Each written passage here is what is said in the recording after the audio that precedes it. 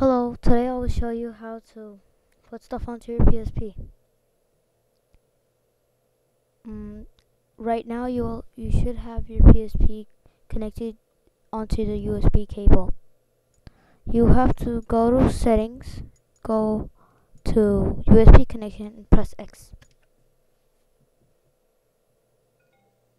You'll hear that. And something like that should pop up, and something like this. Click on Open Folder to view files using Windows Explorer. Click OK. The only files you should see are these four. These are extra, which I don't want to delete. These all are extra. Right now we'll concentrate on video, music, and picture. You will need an MP3 or a WMA audio file to put in songs. Double click music. This will usually be empty or something, and just take your song, like let's say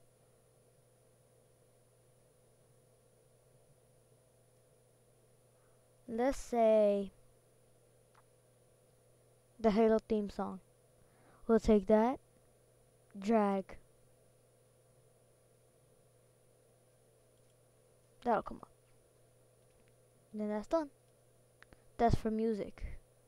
If you want to put videos in, go back, double click video. This will be empty. Just drag your MP4 into there.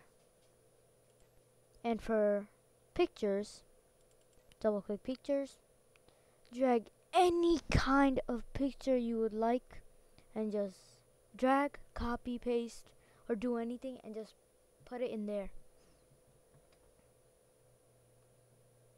The alternate way on how to connect your PSP to your computer is, like, if it's already connected, go to my computer and removable disk. Mine says F, but sometimes it'll say E, F, or G. Double click removable disk and it'll come up. In the PSP, if you want to put game saves in, save data, put the game save in there. Put games, double click games, and put the game file in there. Themes, put themes in there. There's the alternate music folder, alternate photo folder, and stuff like that. And that's how you put stuff onto your PSP.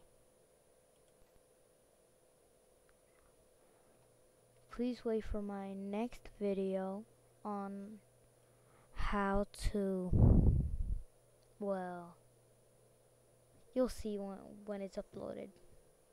Please comment. Goodbye.